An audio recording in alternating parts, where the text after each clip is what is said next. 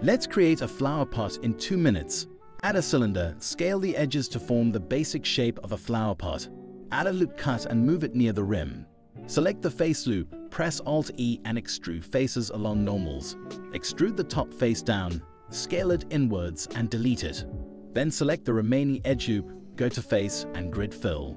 Select a few of the faces and using proportional editing, adjust the shape to form the soil. Add a Bezier curve and align with the soil. Then move and extrude the end vertex to form the shape of a branch. In the curve properties, open the geometry tab and slightly increase the depth value. When done, convert it to a mesh. Then select the end edge loop and scale it down using proportional editing. Import a reference image of a leaf, then add a plane and align it with the reference.